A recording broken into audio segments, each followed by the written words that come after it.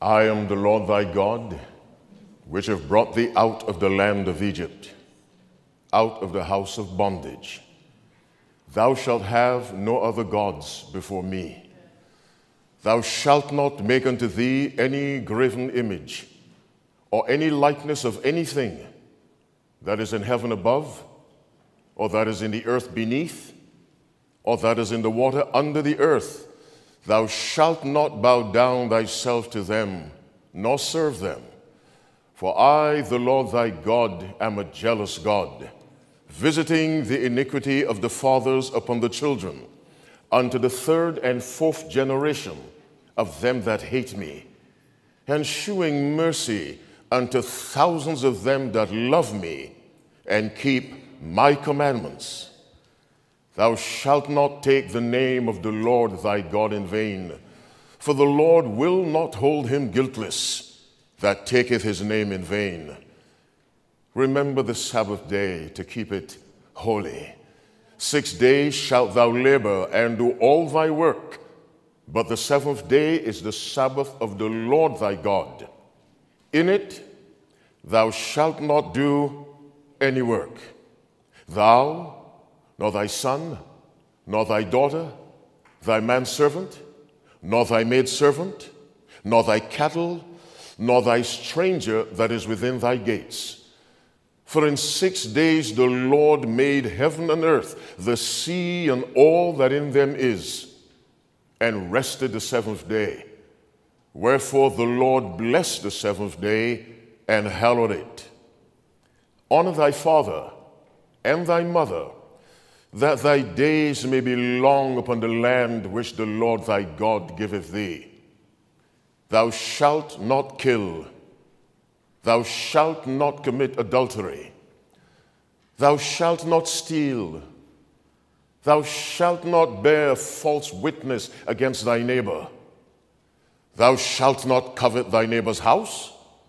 Thou shalt not covet thy neighbor's wife, nor his manservant, nor his maidservant, nor his ox, nor his ass, nor anything that is thy neighbor's. God is good, and all the time. Psalm 100, verse 5, for the Lord is good. His mercy is everlasting, and his truth endureth to all generations. As long as there have been generations, whether human or divine, there has been the truth of God. And I think of that verse again. For the Lord is good. His mercy is everlasting, and his truth. Say amen for truth. Amen. His truth, it does not belong to the Seventh-day Adventist Church. It is his truth. If it's biblical, it is his truth. It endureth for how long? Forever. Which means that error will one day come to an end. Along with those who persist in living their lives by error. Let me say it again. One day, false doctrines, false teachings, error will come to an end along with those who persist in living their lives by error. But we thank God for truth, because without truth, there is no sanctification. What did Jesus say in his great prayer in John 17? Sanctify them through thy word is truth. And sanctification is God's will for your life and mine. 1 Thessalonians chapter 4, verse 3, this is the will of God, even your sanctification. And Jesus said, sanctify them through thy truth. Error has never sanctified anyone. It has soothed many troubled consciences. It has sanctified no one, and never will. I thank God from the foundation of my soul for this honor of being with you today and for the rest of the week as God permits. It is a tremendously high honor to speak for God.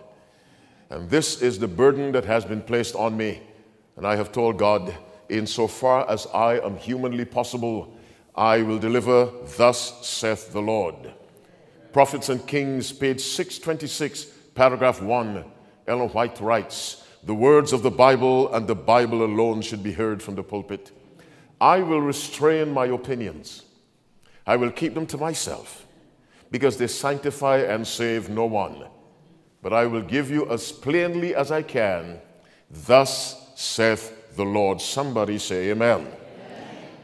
I am Randy Skeete, as you heard. I am a self-supporting evangelist with an emphasis on Asia, Southeast Asia, and many countries in Africa. And that's where the Lord has taken me for the past 21 years, back and forth, back and forth.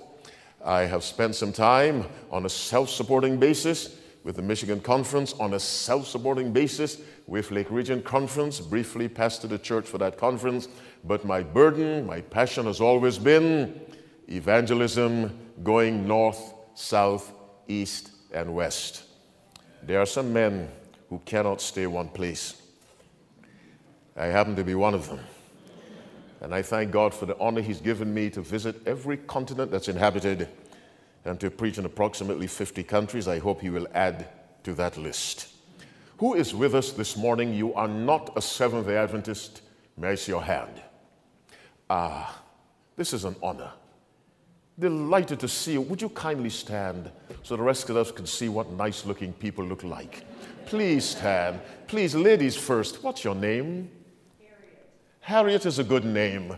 Harriet, thank you so much for coming. My brother, what's your name? Ben. Ben. Ben and Harriet, is there a connection between the two? Yes. What is it? She's my fiancée. She's your fiancée. That's why she looks so young and happy. Well, it's nice to see the two of you. Thank you for coming. Please tell us who invited you. No one. I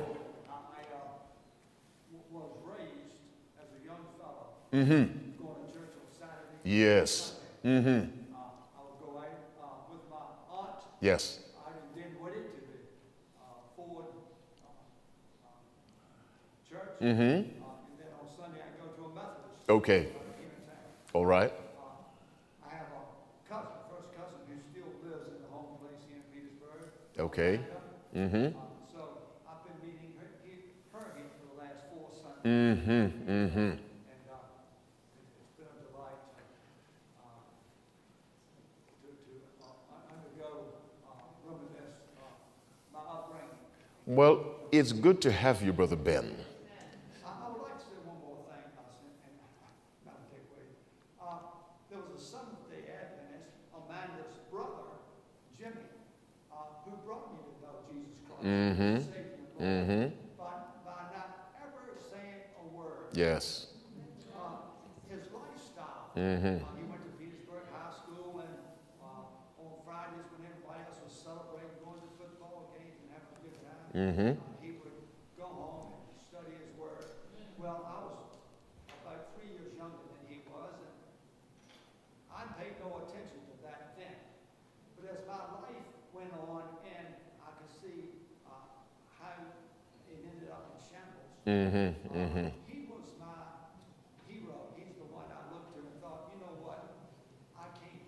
Where is he now? Okay. Well, thank you for following whatever inspiration he placed upon you, Brother Ben. Please keep coming. Please keep coming. Yes. Okay. All right. Okay.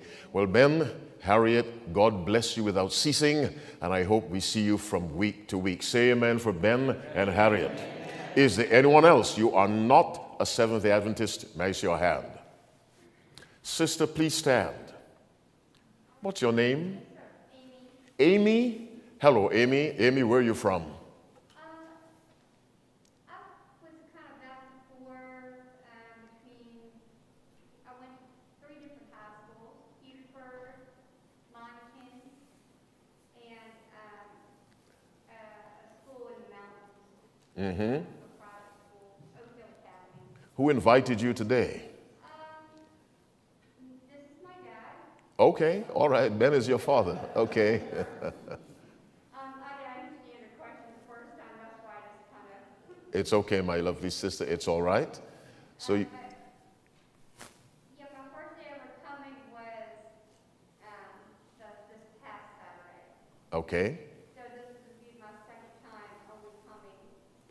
Well, let there be a third and a fourth and a fifth. Let the church say amen. Amy, God bless you. Thank you for coming. Say amen, church. Ben, Harriet, and Amy. Is there anyone else? You are not a Seventh-day Adventist. Raise your hand. If someone is hiding, please do that. Anyone else? All right. The reason why I ask, it is an honor to have guests among us. Ben, Harriet, and Amy could have chosen to be somewhere else. They chose to spend this time with us, and we honor them for coming to worship with us. And God bless you and bless you, as I said. Is there anyone with us who is not from this church? Raise your hand. You're from another church. What church are you from? The what? The West End. Where's that? It's in Richmond. Richmond. Is this Richmond? No. Okay. All right. What is this? Petersburg. But God has people everywhere. All right. I saw another hand. What church are you from? Cumberland. Is that a city or county? It's a county. A county. Virginia. All right. Well, thanks for making the trip. God brought you safely. May God bless your church and your church. Anyone else? You're from a different church. Yes, sister. From where? Oh, a sister church of this. All right. God bless you. God bless you. Yes, my brother. Myrtle Beach. That's a famous name, Myrtle Beach. That's where the rich people go. Okay. Anyone? Yeah, anyone else? Anyone else? Yes, what church are you from? Shiloh. Shiloh, that's the name for Jesus. Anyone else? Yes. Hispanic Seventh-day Adventist Church in the West End. Any churches in the East End? No? All right. Anybody else? Yes, my brother. Mountainside in Georgia. Where in Georgia? Decatur. Okay, okay. And that's it? Well, wherever you're from, oh, yes, my good brother. Shiloh, Petersburg. So there are two Shilohs. Just one. Oh, okay. Did I see a hand? Yes, sister. Shiloh, Petersburg, just like the brother to your right. Okay. Wherever you're from, this is my Father's world. Can you say amen? Amen? God loves you. He really does. Don't ever doubt it. But even if you doubt it, it doesn't change his love for you. God loves you individually. I don't mean to preach several sermons, but when something is pressed on my mind by the Spirit, I express it. God made Adam by himself. He did not make Adam and Eve together. He made them separately. Because God first deals with individuals. Mind, character, and personality, volume 2, page 423, paragraph 2. Ellen White writes, the gospel deals with individuals. Every human being has a soul to save or to lose. Each has an individuality separate and distinct from all others. Each must be converted himself. Each must obey for himself. No one can do this work by proxy. No one else can believe for you. And so God loves you individually. Ellen White writes in Steps to Christ, page 100, paragraph 1, the relations between God and each soul are as distinct and full as though there were not another soul upon the earth to share his watch care, not another soul for whom he gave his beloved Son. What is she saying? God deals with you as if no one else is alive. How many of us would love that personal attention from our spouses, our boyfriends, our bosses? We get it from God. When the shepherd lost one sheep, He left the 99 in the wilderness, went in search of the one. So when he found that one, it was just the one and the shepherd. How many of you love God? Can I see your hands? I love him too. Put two hands up. God has always been good to me, and as I like to say publicly, God has never done me anything wrong. All my problems in my life, and they can fill an encyclopedia, I have brought, finish my words, on myself. By acting contrary to this, every blessing in my life has come from God. And therefore, I am pleased to declare God as innocent of any wrongdoing in my life. And the moments or the occasions when I got angry with God, I was suffering from temporary insanity. If you have gotten angry with God, tell him sorry. You know what Jesus said in John 15:26? They hated me without a cause. No one has ever had a legitimate cause to be angry with God. But that's enough of that. Do three favors for me before I begin. Favor number one, please preserve reverence wherever you are. God is holy, whether you're in a church or on Zoom. Are you with me? The setting does not affect the holiness of God. On the backside of a mountain in the desert, he was holy. He told Moses, take your shoes off your feet. In the temple at Jerusalem, he's holy. In the tabernacle in the wilderness, he's holy. In this building, he's holy. On Zoom, he's holy. The holiness of God is not affected by surrounding circumstances. And so I call upon you as your brother, preserve reverence where you are.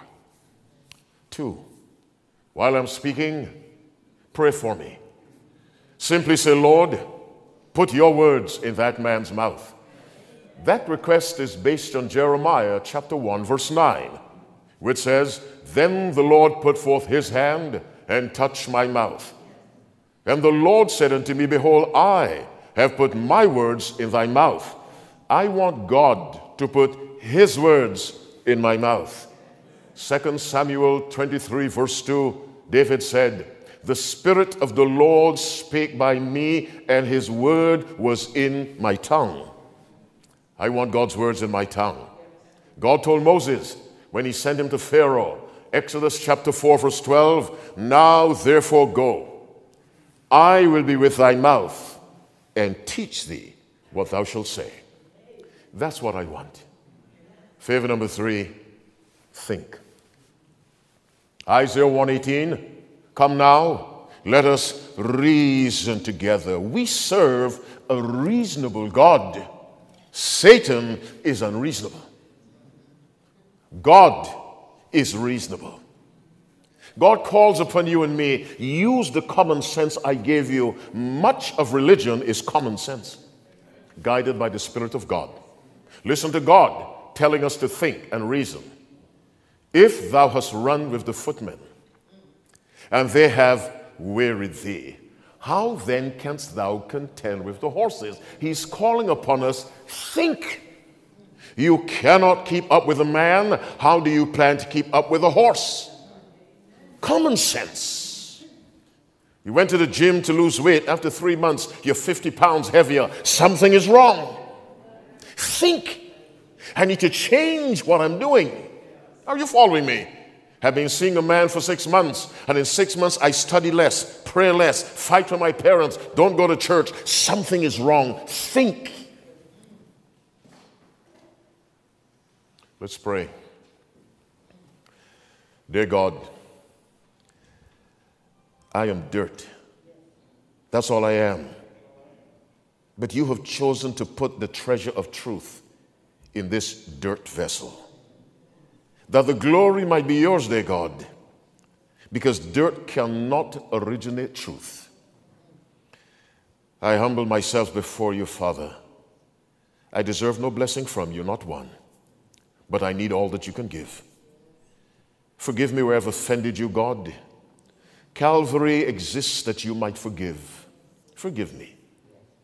I want you to take my carnal nature by the throat and choke it into submission, that only the glory of God may be revealed. God, grant your spirit of truth, not only to direct my thinking and my speaking, but to enlighten those who are listening. I am so grateful, Father, for this privilege of speaking for you. Let your spirit remind me constantly as I stand in this pulpit, you are here for me, not for you.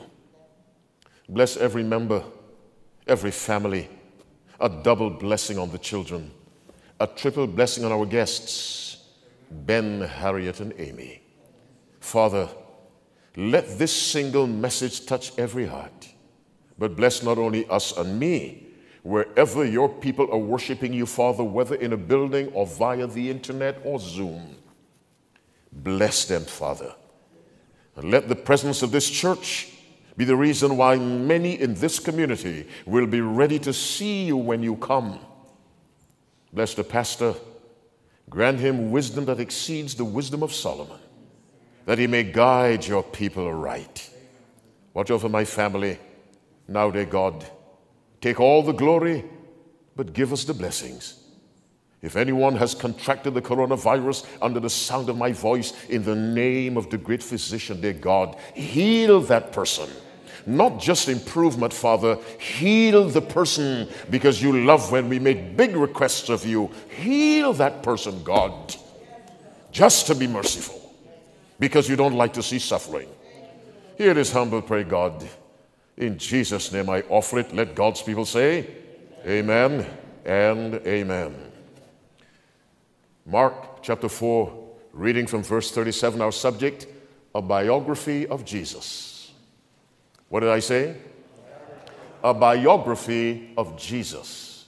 Mark chapter 4, reading from verse 37. Have you found it? This is a Seventh-day Adventist church. You must find the books of the Bible quickly. We used to be called what? The people of the book. I said used to be.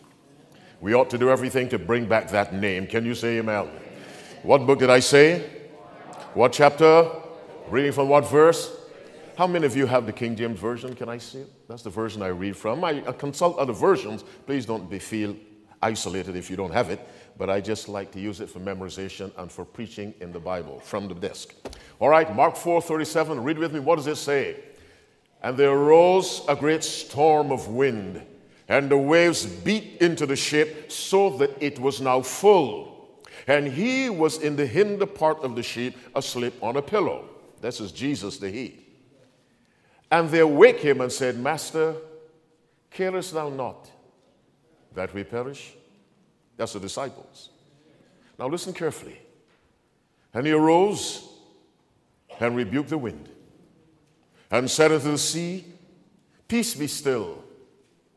And the wind ceased, and there was a great calm. And he said unto them, Why are you so fearful? How is it that you have no faith? Jesus seemed almost astonished. How is it that riding in a boat in my presence, ye have no faith? And they feared exceedingly and said one to another, read it for me, what manner of man is this, that even the wind and the sea obey him? Now this language is not from Revelation. It is literal. The sea and the wind obeyed it when Jesus said, Peace be still. That's what he said to the sea. The Bible says he rebuked the wind, but he said something to the wind as verily as he said to the sea. The wind ceased. There was a great calm. Nature obeyed the Creator.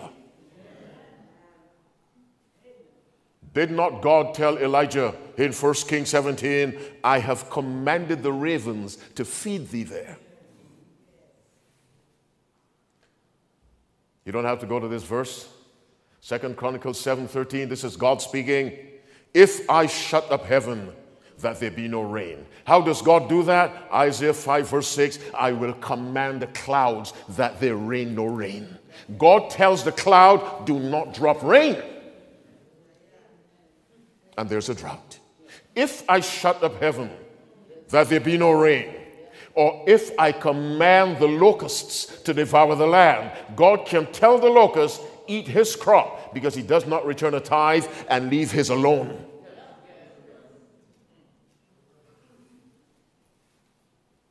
This is the mighty God. That's the person sleeping in that boat. I was subject a biography of Jesus.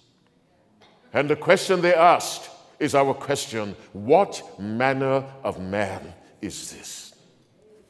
By the way, when we're faithful to the Word of God, I mean strictly faithful, people will say, what manner of people are they? That's a weak amen, but I'll take it. What manner of people are they? Why? Because we are living like Jesus. And if we live like Christ, what was said about Christ must be said about us, because we will have the mind of Christ. What manner of man is this? When Christ preached, very often the people said, never man spoke like this man. Who was he? Let's go to Hebrews chapter 1.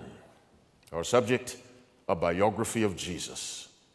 Hebrews 1, we read from verse 8. It's 12 o'clock on the dot. I'll release you as soon as I can. What book did I say? What chapter? Reading from what verse? 8. Let's pray again. Father, I don't want to speak long without seeking additional power. Continue to be with me, dear God. Step all over my carnal nature, that I may seek only your glory. In Jesus' name I pray. Amen. Hebrews 1, reading from verse 8. Now, in Hebrews 1, we have an interesting scenario. The Father is speaking to the Son, or of the Son, both. But unto the Son he saith, verse 8 of Hebrews 1, thy throne, O God, is forever and ever. A scepter of righteousness is the scepter of thy kingdom. Verse 9, thou hast loved righteousness and hated iniquity. Therefore God, even thy God, hath anointed thee with the oil of gladness above thy fellows. Now the Father continues in verse 10. Let me say it again. This is the Father speaking to his Son and of his Son. When we have controversy about the divinity, no one argues about the divinity of the Father. Even in the Adventist circles, there are arguments about the divinity of the Son. I don't know why. The Bible is so clear that he's divine. Be that as it may. No one argues about the divinity of the Father. No one challenges the fact that the Father has always existed. The controversy always swirls around Jesus. Because the great controversy is a battle between Satan and Jesus. Listen now to the Father as he speaks to the Son and speaks to us. Read these words microscopically. And thou, Lord, in the beginning hast laid the foundation of the earth, and the heavens are the work of thy hands. They shall perish, but thou remainest, and they all shall wax old as doth a garment. And as a vesture shalt thou fold them up, and they shall be changed. But thou art the same, and thy years shall not fail. Pause. Let's go back. Reread verses 10 to 12. Our subject, a biography of Jesus. Listen again to the Father. And thou, Lord, in the beginning, hast laid the foundation of the earth. What does the Father call the Son? Lord. But go to verse 8. What does the Father call the Son in verse 8? God. Thy throne, O God, This is the Father speaking, and I have to keep saying that. I am sure you've read that chapter many times, not realizing you are listening to the Father speaking of and to the Son. And God the Father, whose authority is never challenged, whose divinity is never challenged, whose eternal nature is never challenged, whose truthfulness is never challenged, he says, thy throne, O God. Now, let's be reasonable. If the Father calls Jesus God, what should I call Jesus? God. I mean, God bless Jehovah's Witnesses, but they don't see Jesus as God. They see him as a little God. But let's listen to the Father's testimony about his Son. Thy throne, O God, verse 8, is for how long? Forever and ever. It has always been there. A scepter of righteousness. What is a scepter? It is something a monarch, a king or a queen holds in the hand as a visual symbol of authority and power. If you go to Africa, some African rulers, they carry sticks. One used to carry a fly swat. It's a visual symbol of power. It's a scepter. And the Father says, the scepter of your kingdom is a scepter of righteousness. Then in verse 10, he says, and thou, Lord, in the beginning. Now listen to Genesis 1:1. In the beginning, God created the heaven and the earth. If that's clear, say amen. Let's say it again. Say it with me without looking. In the beginning, God created the heaven and the earth. Now, God the Father identifies. We know there's a we. We know that. But of the we, there was one who did the actual creating. All had a part in it. Let me explain. The Father required it done. He wanted it done. The Son did it. The Holy Ghost was involved. But the central figure is Christ, and the Father makes that clear. And so verse 10 of Hebrews 1, and thou, Lord, in the beginning hast laid the foundation of the earth, and the heavens are the work of thy hands. Now he could have said, and thou, Lord, and I hath laid the foundation of the earth, and the heavens are the work of our hands. He does not say that. What's our subject? Come on, you're too slow. What's our subject? A biography of Jesus.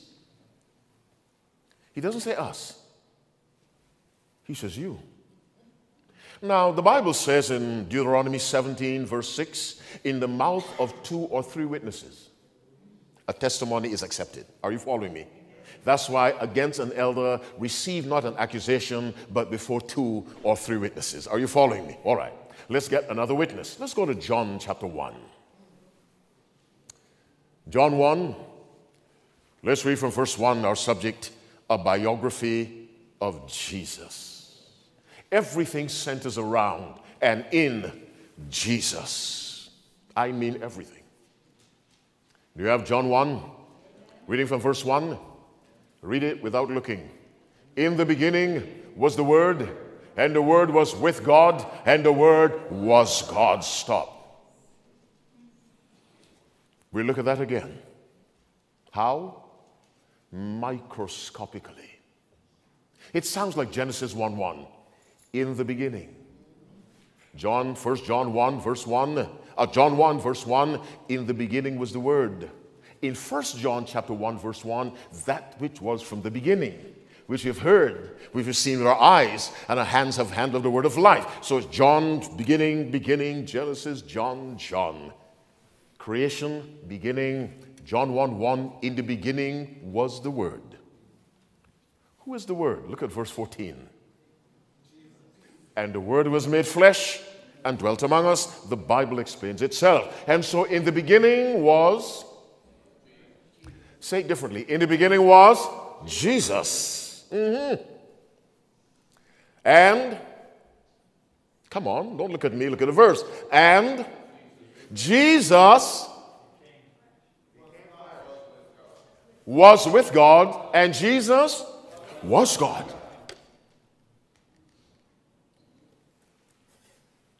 Verse 2. The same was in the beginning with God. Who is the same? Jesus. So it's repeated. Now, read verse 3 for me as I listen to your lovely voices. What does verse 3 say? All things were made by them. You sure you didn't see by them? All things were made by him. Keep reading. And without him was not anything made that was made. Read verse 4. In him was life, and the life was the light of men. Read verse 10. He was in the world, and the world was made by him, and the world knew him not. Who is this him? Jesus. What's our subject? Come on. A biography of Jesus. You need to understand that the mighty God of the Old Testament, finish my words, is Jesus, who was asleep in the hinder part of that boat. Yes, it was Jesus, but say something else. Who was asleep? The mighty God. Let's go to Isaiah. No, let's go to, yes, Isaiah 40. Let's read from verse 25. 10 after 12. When did I say I'd let you go? I never said. Okay. Isaiah chapter 40. Reading from verse 25. When you read the Bible, read it microscopically. I'm not joking. And read it as if God is speaking to you. Because he is. Isaiah 40. Reading from verse 25, let me pray again. God of heaven and earth, this subject is most important. Give me simple, direct, and clear language, I pray. In Jesus' name, amen. To whom then will ye liken me, or shall I be equal, saith the Holy One? To whom can you compare me, says the Holy One? The question then becomes, who is the Holy One who says, there is no one like me? To whom then will ye liken me, or shall I be equal, saith the Holy One? Verse 26, lift up thine eyes on high, and behold, who hath created these things, that bringeth them out by their host by number? He calleth them all by names, by the greatness of his might, for that he is strong in power. Not one, finish the verse, faileth. Who created the stars? Jesus. Who made the earth? Jesus. Who is talking in that verse? Jesus. Now look at verse 25. Read it quietly, then I have a question for you. Have you read it? Read it again. Now, here's the quiz question.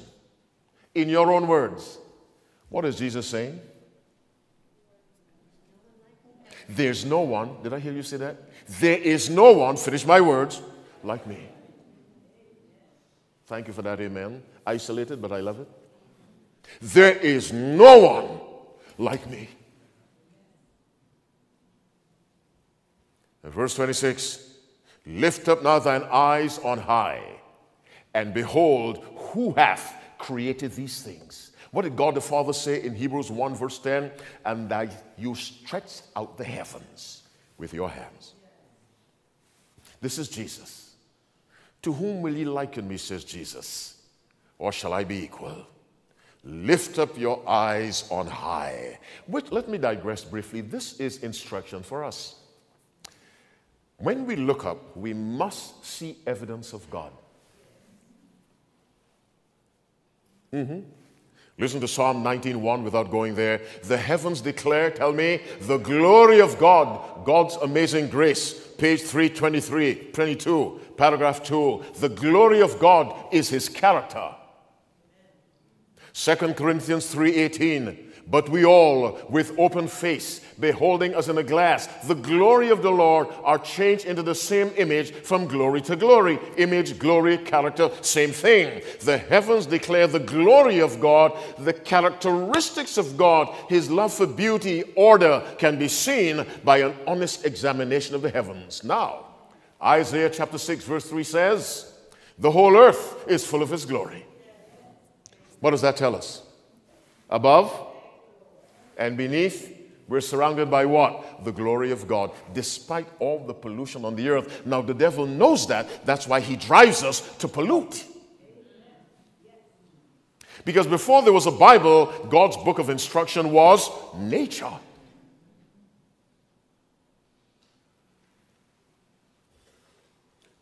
The heavens declare the glory of God. The firmament sheweth his handiwork. Isaiah 6:3, the whole earth is full of his glory. We're talking about Jesus. And the Father said in Hebrews 1:10, let's go back to Hebrews 1:10. I want to show you something else the Father is saying. You can trust the words of the Father, because Deuteronomy 32 verse 4 says he's a God of truth. John 14 verse 6, Jesus says, I am the way, the truth. And 1 John chapter 5 verse 6, the Bible says the Holy Spirit is truth. The Father is truth. The Son is truth. The Spirit is truth. If we are God's children, we must be children of truth. Because cats gave birth to little cats, not to puppies. Are you with me? Since God created after his kind, every tree after its kind, every animal after its kind, spiritually we are created after God's kind. If he's truth, we must be truth. Hebrews 1, we read verse 10 again, we'll go all the way to 12. When you found it, say amen. Amen. Who can recite all 66 books in order? May I see your hand? Ah, God bless you. God bless you. Come on, can I see 200 more hands? No, no. Did I see a hand threatening to go up? No? Okay, all right. Let's get to Hebrews 1 so I stop embarrassing you. Hebrews 1, let's read from verse 10. Do you have that? All right, Father in heaven, please, Lord, remember, suppress my carnal nature. Let me focus on your glory. In Jesus' name I pray. Amen. And thou, read it with me, and thou, Lord, in the beginning hast laid the foundation of the earth, and the heavens are the work of thy hands. Verse 11, they shall perish, but thou remainest. Stop. No, okay, hold on. My handsome brother, hold on. They shall perish. What does perish mean? Die. What else? Cease to exist, come to an end. Do you understand me? They shall perish. Listen to the word of God. But the day of the Lord will come as a thief in the night, in the which the heavens shall pass away with a great noise, and the elements shall melt with fervent heat. The earth also and the works that are therein shall be burned up. The destruction of this heaven and this earth, and then God will make a new one. And so the Bible says they shall perish.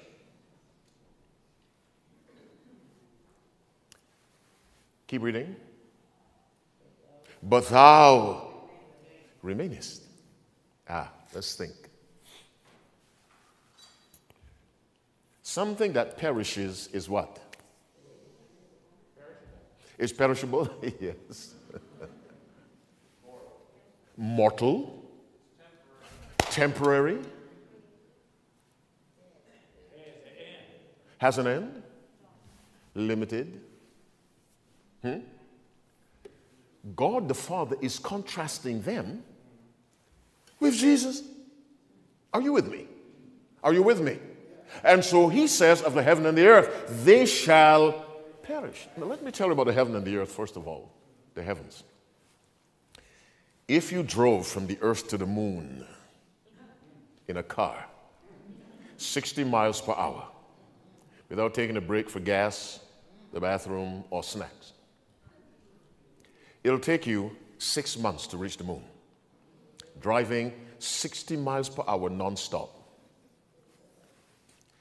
If you drove to the sun 60 miles per hour, no stopping for any reason, it would take you 17 years to get to the sun. Now, do you know why the universe is called space?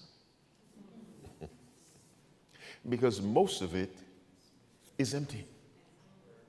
We see the stars at night, we think, no, if you travel through space, most of what you would see is vast emptiness. Now, Jesus made the universe because he is before all things. Somebody say amen. Say amen for Jesus. He is before all things. Now, I want to give you an idea of the vastness of the universe. In our galaxy, the Milky Way, it will take years and years and years to get to the boundary of our galaxy. There's a probe that was sent out traveling 30-something thousand miles per hour, I think. It took 30-something years to get to the edge of our galaxy. Now, God says, all of that will perish. But thou, look at the verse, remaineth. What is he saying about Jesus?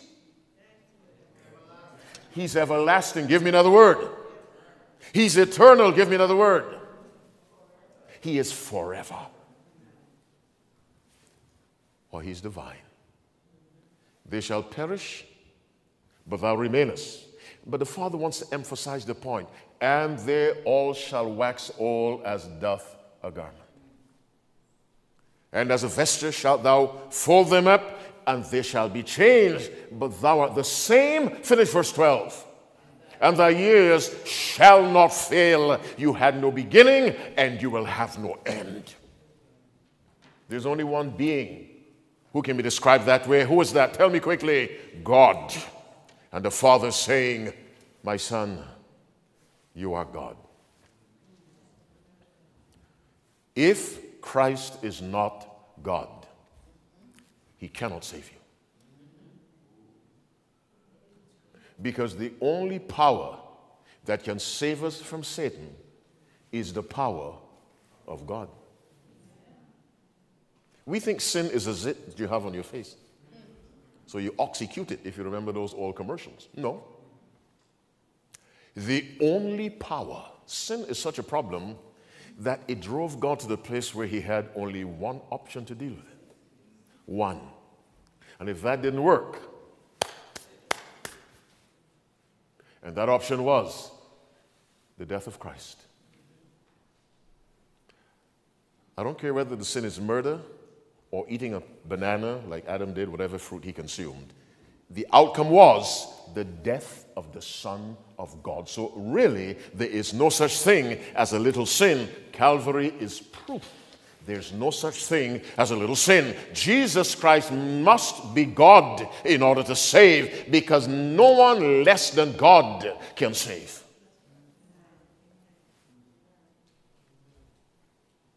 They shall perish, but thou remainest.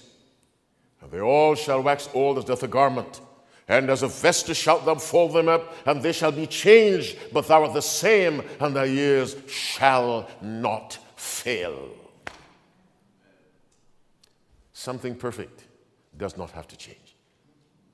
The moment you change it, you're saying it wasn't perfect. Are you following me? Something perfect cannot change. That's why the law of the Lord is perfect. And since it expresses the very character of God, God is perfect and need no change. Thus, he speaks of his Son. A biography of Jesus, that baby in a manger surrounded by cow dung, was the mighty God. Let's go back to Isaiah 40. We pick it up from we read 25, 26. We go to 28, 29, possibly all the way down to 31. Isaiah 40. Isaiah is called the gospel prophet. He speaks so much about Jesus. You have Isaiah. What chapter did I say? Reading from what verse? 25. Let me pray. Dear God, continue to be with all of us through the person of your Spirit and anyone else anywhere trying to preach truth. In Jesus' name we pray. Amen. To whom then will ye liken me, saith the Lord? Or shall I be equal, saith the Holy One? That's Jesus. Lift up thine eyes on high, and behold, who hath created these things? That bringeth out the host by number. He calleth them all by name. By the way, every star has a name. And Jesus knows, come on, all of them. Come on, say amen. Do you know how many stars there are in the universe? Jesus gave a name to everyone because Christ is personally connected to his creation. Aren't 2 sparrows sold for a farthing? And one of them shall not fall on the ground without your Father. Not one is forgotten before God. God is aware of every little sparrow because the Creator is connected to His creation. And when one little sparrow dies, the Creator feels it because originally death was not a part of His arrangement. He calleth them all by names, by the greatness of His might, for that He is strong in power. Not one falleth or faileth. They follow their courses. Verse 28. Hast thou not known? Read it with me. Hast thou not heard? That the what? The everlasting God. Keep reading.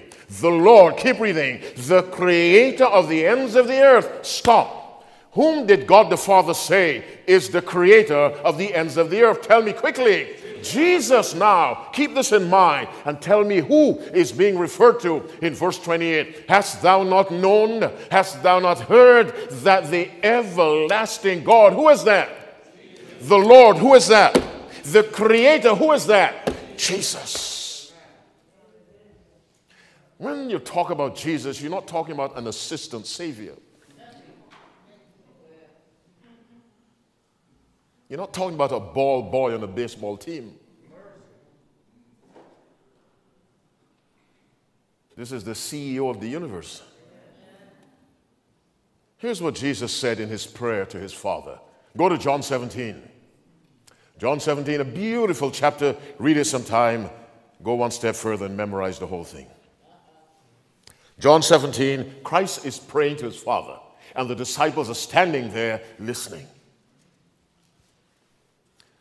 Verse 9, I pray for them. John 17, verse 9, I pray not for the world, but for them which thou hast given me, for they are thine. Next verse. All mine are thine, and thine are mine. And I am glorified in them. Jesus says, everything the Father has, finish my words, is mine. Thank you, Lord. So that Christ cannot run out of resources to meet your needs. What's wrong with you? Come on, say amen. Amen. Say it again. Amen. One more time. All that the Father hath is mine. What does the Father have? Just listen to this. For every beast of the forest is mine, and the cattle upon 1,000 hills. I know all the fowls of the mountain, and the wild beasts of the field are mine. If I were hungry, I would not tell thee, for the world is mine, and the fullness thereof. Psalm 50, 10-12. Haggai chapter 2, verse 8. The silver is mine, and the gold is mine. Now, Psalm 25, verse 1, the earth is the Lord's and the fullness thereof, the gold in South Africa, the diamonds in Namibia, the wood in Brazil, you name it, the copper in Zambia, mine. And I'm your Savior. In my humanity, I am your brother. In my divinity, I am your God. You've got a problem? Come to me. Are you following me? All the world is mine. The universe is mine. Everything the Father has is mine. Come to me.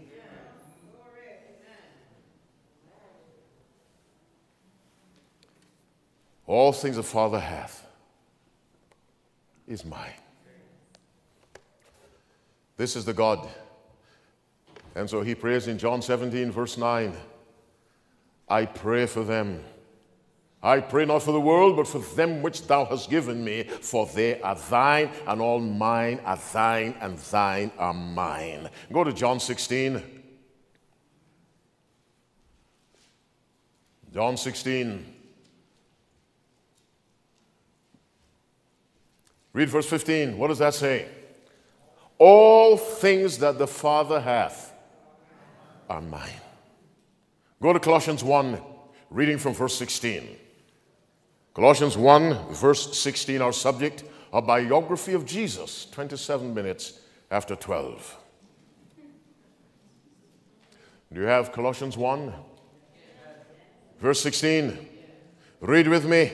For by him were all things created, that are in heaven and that are in earth, visible and invisible. Stop.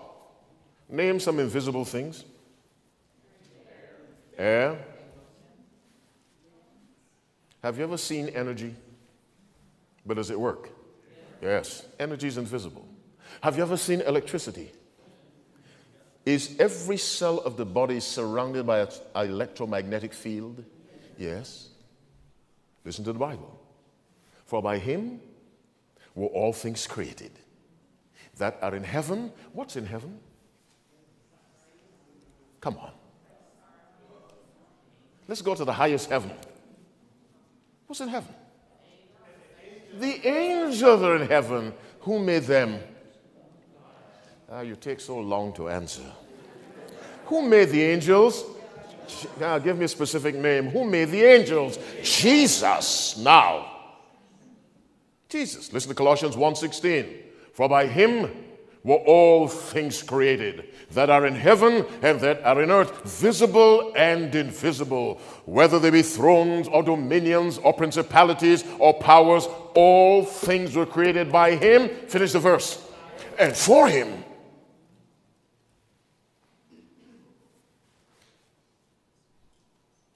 And he is before all things. Finish 17. And by him. Do you know what that means? It is Jesus who holds the entire universe together.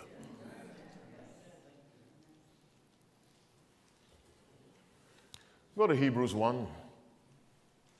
We read from verse 1 to verse 3. Our subject, a biography of Jesus. We must leave this place with a different view of this man called Jesus, who the Father calls God. What book did I say? What chapter? 1, reading from verse 1. The Bible says, God, who at sundry times and in diverse manners spake in time past unto the fathers by the prophets, hath in these last days spoken unto us by his Son. Read carefully now. Whom he hath appointed heir of all things, by whom also he made the world. Verse 3. Who being the brightness of his glory, that's Jesus, is the brightness of the Father's glory, and the express image of his person. In other words, they're the same in power, in divinity.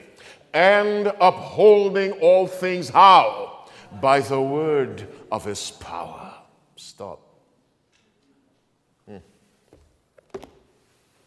don't want to go much longer, but as the Spirit pushes me, I have to do what he says. Can you say amen? Amen.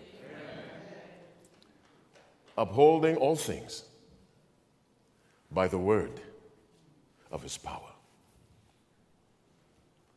I'll ask you again, don't wait long to answer me. Who made the earth? Jesus. Who made the heavens? Jesus. Who made the trees? Jesus. Who made angels? Jesus. Who made the beings in unfallen worlds? Jesus. Who made electricity? Jesus. Who made gravity? Jesus. Who made the trees? Jesus. The air? Jesus. Everything, Jesus. And Jesus places all of that at the disposal of the church as the church has need.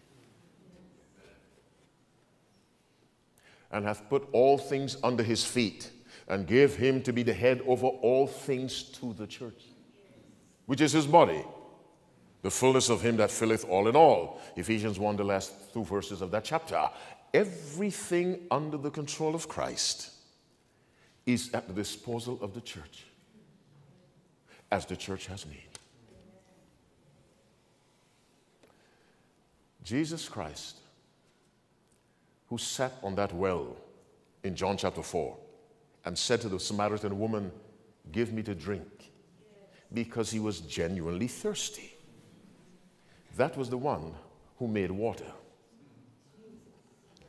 Jesus Christ, in verse 31 of John chapter 4, to whom the disciples say, Master, eat. They brought food from the village. He was the one who created food. Jesus took your condition. Are you with me? that through him we may be lifted to a position exceeded only by God. You didn't hear what I said.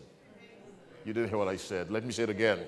Jesus took our condition that we, through him, might be elevated to a position exceeded only by God. Because we will take Lucifer's place. And no one was higher than Lucifer.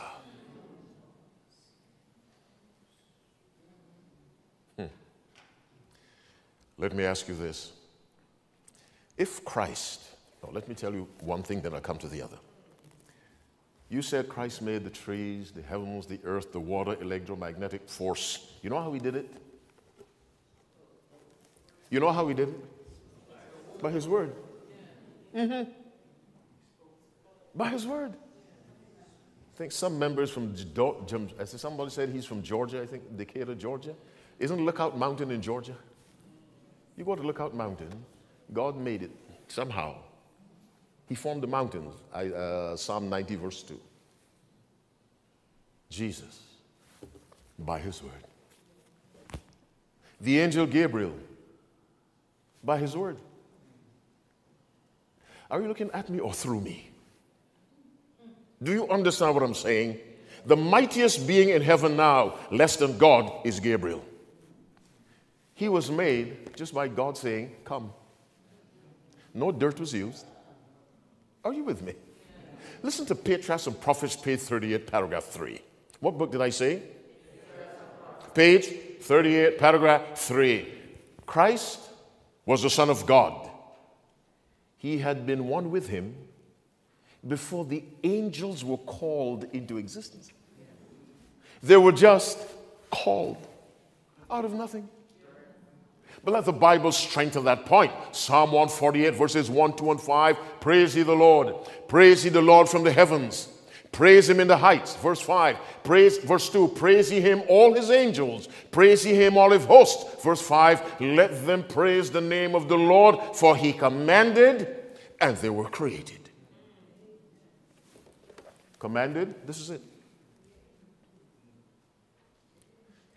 Let me stress the word of God now. Because Jesus says, I am the Word. When the Word is stressed, Jesus is stressed. When Christ comes the second time, his name shall be the Word of God. Revelation 19, verse 13. He commanded, and they were created. Christ did everything by the Word. There's something else he does by the Word. He sustains creation by the Word. When God said, let there be light, that was Jesus speaking, and there was light. You know what the Bible says about that statement? 4 words, let there be light. The Bible calls those 4 words a command. Go to 2 Corinthians chapter 4, let's read verse 6. Our subject, a biography of Jesus, 25 minutes to 1. Do you have 2 Corinthians? What chapter did I say? What verse? 6. When you found it, say amen. If you're still looking, say amen. Okay, hurry up, hurry up. Do you have it now? Read it with me and read microscopically. Are you ready?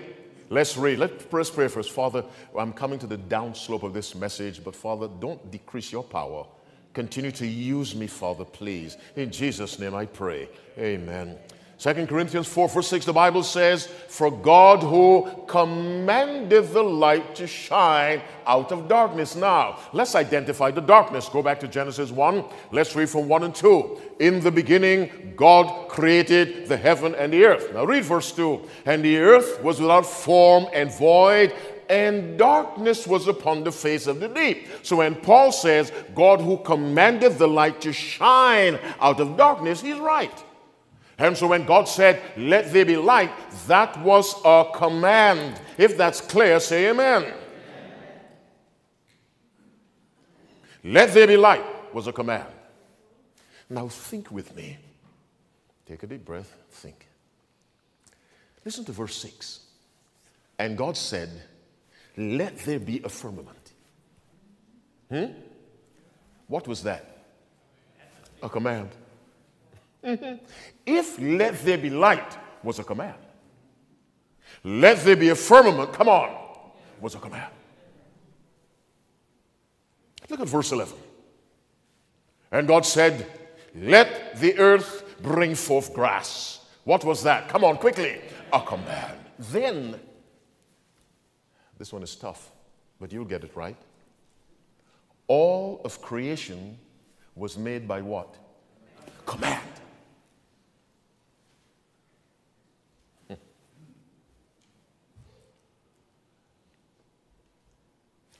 If that's the case, and I live in a world made by command, what kind of life should I live to fit in? An obedient life. Obedient to what? God's commands. But what does the devil get preachers to say? God's law has been done. You can live in a world created by command disobediently.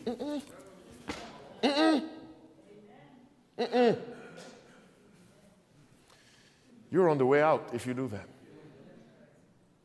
And it won't be easy or pleasant or swift or sweet. A world made by command. A world sustained by command.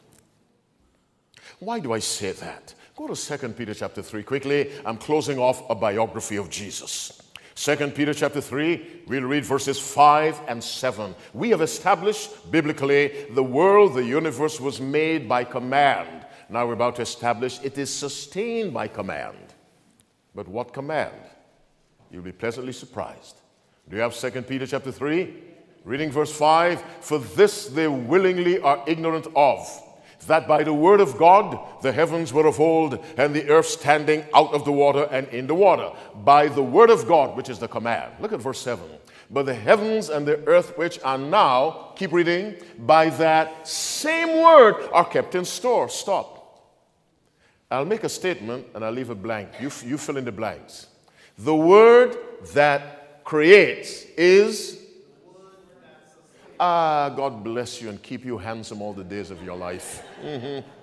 The word that creates, finish it for me on this side, is the word that sustains. Not a different word. Now, when God created, verse 31 of Genesis 1, he said, and God saw everything that he had made, and behold, it was. How was it done? Come on, be fast. By command, the word. Now, creation was very good by the word. Now, if the same word sustains, at what level should it be sustained? Very good. There is no lowering of quality in sustaining.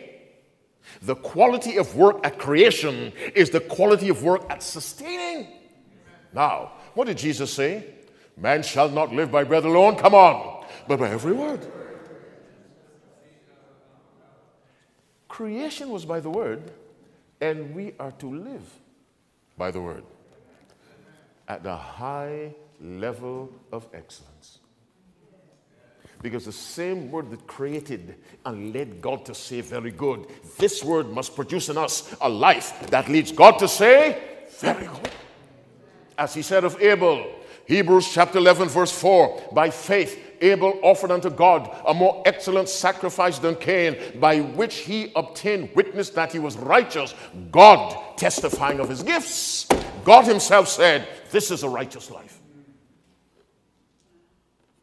Because any life lived according to the creative word will produce the same effect as was produced at creation when God said, very good. Now, but this word is the very life of Christ. I'm not saying Christ lives in the pages. It's not the page made from a tree or the ink. No. It's what the word says. Ellen White writes, the creative power that called the worlds into existence is in the word of God. This word imparts power. it begets life. Every command is a promise, accepted by the will, received into the soul. It brings with it the life of the Infinite One. It transforms the nature and recreates the soul in the image of God. This word. Because at its highest, the word is Jesus. That's why he's the Alpha, come on, and the Omega. A biography of Jesus. Jesus is the mighty God. Listen to Isaiah 9 verse 6. For unto us a child is born. Come on. Unto us a son is given, and the government shall be upon his shoulder, and his name shall be called Wonderful. Come on. Counselor. Come on. The mighty God, the everlasting Father, the Prince of Peace. He will be called the mighty God. And when you read everlasting Father, it simply means the Father of eternity. Eternity flows from Jesus. This is the one in whose name you are to pray. Because without Christ, the Father can do nothing for you. Not that he doesn't want to, he cannot. Because of sin, any blessing the Father has for you must go through, finish my words, Jesus. That's why you pray in the name of Jesus. Because he's God, perfect. He is human, perfect. It was he who said, it is finished. It was he who said, let there be light. It was he who said, I am the resurrection and the life. It is he who said, Lazarus, come on, come forth. How did he raise Lazarus?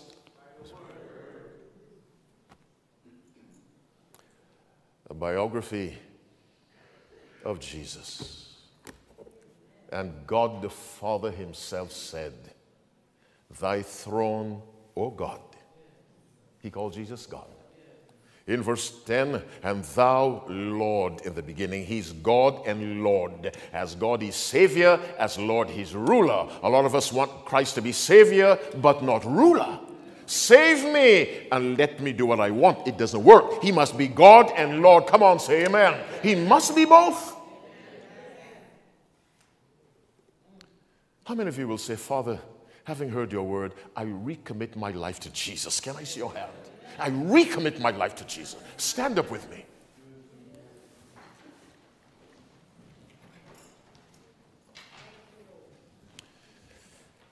I love Jesus.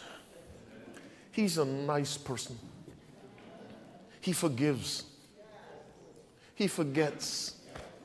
I will forgive all the iniquities. I'll forget the trial. How does God forget? You know, we forget favors people do to us. We remember all the insults.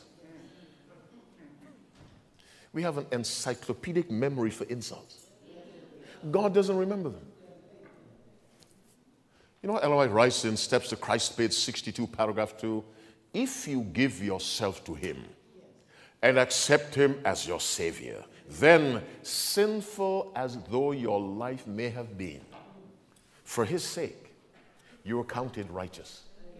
Christ's character stands in place of your character, and you are accepted before God just as if you had never sinned. It is as if you sit in a class and Jesus sits in a class and your grades are C, D, E, F, G, H, I, all the way down to Z. And the grades of Jesus are A+, A+, A+, A+, A+. And then Jesus takes that transcript and puts it on your name.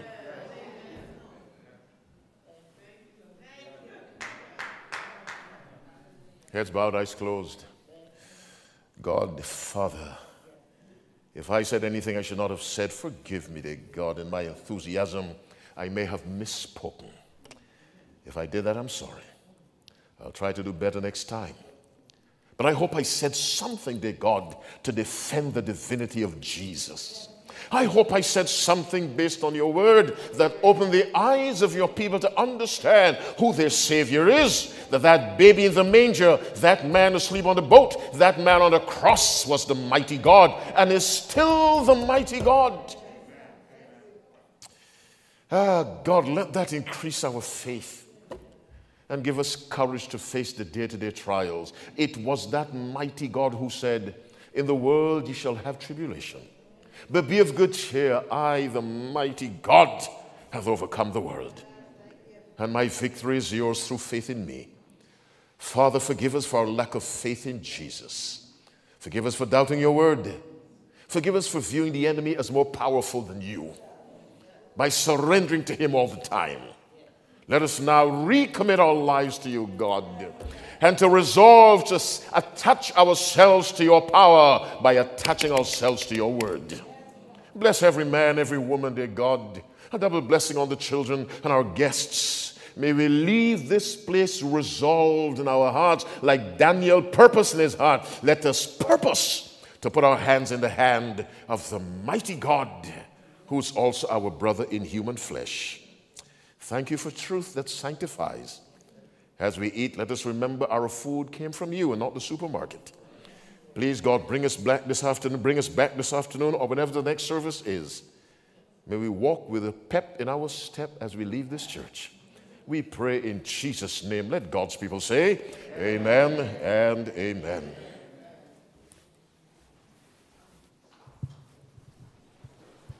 Remain standing, please, as we go to our closing hymn this morning. Did everybody learn a little bit about Jesus this morning? Yeah, and so we're going to continue to do that for several days now. So let's go to our theme song, number 213 in our hymnals, Jesus is Coming Again.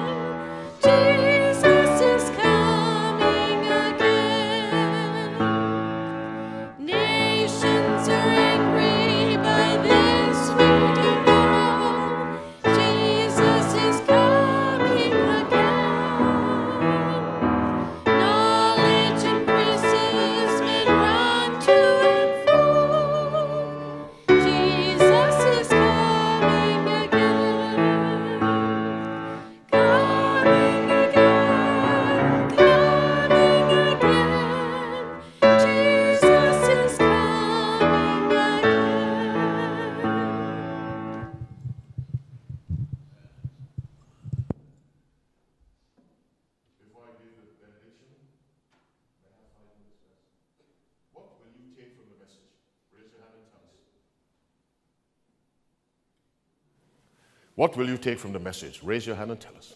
Yes, sister. Jesus is everything. Somebody else, raise a hand. Yes. Jesus is God just as much as the Father. Jesus is as much God as the Father is God. Thank you, my young brother. Somebody, just raise. Yes, sister. Without Jesus, I wouldn't be here. We can all say amen. Without Jesus, you think you came here because you could drive? The Bible says, in him we live. Come on. And move. Come on. And have our... You cannot do this without Jesus. Ah, you didn't hear what I said. You cannot do this without Jesus. To do this, muscles have to work. Electrical signals have to be generated. Some filaments have to pull against each other. You cannot do this without Jesus. Why? He upholds all things. Yes, sister. I'm sorry. It's all right. Well, what I take away is Jesus made everything. He made everything. He sustains everything. Mm-hmm. He is everything. I mean, we can't move a finger. You can't move a finger without Jesus. Think a thought. We can't think a thought. I can't describe a thought. You cannot without Jesus. Because to describe your thought, you have to speak. And to speak, you need muscles moving. You cannot express your mind without Jesus. Somebody, thank you. Somebody, yes. He is the, God has nothing to say to you outside of Jesus. He is the Alpha and the Omega. You know what Ellen White writes about Jesus in Desire of Ages, page 19, paragraph 2? By coming to dwell with us, Christ was to reveal God both to men and to angels. He was the Word of God, God's thought made audible. Isn't that powerful? When you listen to the words of Jesus, you're listening to the mind of God, God's thought, the Alpha and the Omega. Yes, my little sister. Jesus? Oh, yes. And Jesus was your age. How old are you? 10? 7. Jesus was 7. He was a good boy. Are you a good girl? Say yes. Okay, all right, okay, okay, all right, okay. Who else? What will you take? Yes, my brother. Jesus, my forever friend, is the one who has all power. A forever friend. We leave him, he doesn't leave us. He has all. Let me tell you something, thinking of what my brother said. If Jesus has all power, it's a dangerous thing to mess with a child of God. Are you following me? If someone's harassing you, take it easy. Jesus will, you cannot deal with your enemy the way Jesus can. God told the Israelites, leave Egypt, and he opened the way. They crossed. The Egyptians made the mistake of crossing. God destroyed every single soldier. Because if God doesn't tell you cross, don't come.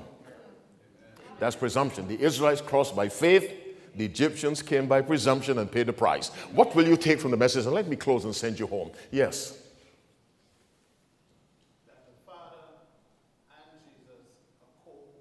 The Father and Jesus are co-equal. Mm-hmm. That's why they sit. The Son sits right next to the Father. Yes. In other words, what I understand here is that God the Father begot Christ. And from then on, he had Christ to make everything else. No. Christ was begotten by the Father. Christ couldn't be God. Christ was never begotten. He has been there. Listen to what the Bible says. Listen, I'm glad you raised that. Listen to the Bible. Psalm 90, verses 1 and 2. Lord, thou hast been our dwelling place in all generations. Listen carefully. Before the mountains were brought forth, or ever thou hast formed the earth and the world, even from everlasting to everlasting thou art God. And who is that? Jesus Christ. Anything that has a beginning cannot be God, because the Bible says he is before all things. It's a teaching in the Adventist, not a teaching. It's common in the church. It is not biblical. And Ellen White makes it very clear that Jesus Christ had no beginning, but without Ellen White, the Bible is quite clear on that point. No beginning. God cannot be begotten. Only created beings can be created. To be God, you must have been there forever. Our minds are too limited to grasp it, but the Bible gives us sufficient evidence. All right, let me pray and close. Father, thank you for your people who love you. Thank you for the word that stimulates the mind and actually regenerates the mind. Dear God, as we leave, let us leave determined to walk in your word. As you tell us in Psalm 119, verse 105, thy word is a lamp unto my feet and a light unto my path. Let us walk in this light, I pray. One more time, bless everyone who heard this message, I pray. Take all the glory to God. Give us the blessings we need. In the sweet name of Jesus. Let God's people say, Amen and amen. I'll see you this afternoon, Pastor. What time? 4 o'clock. 4 o'clock.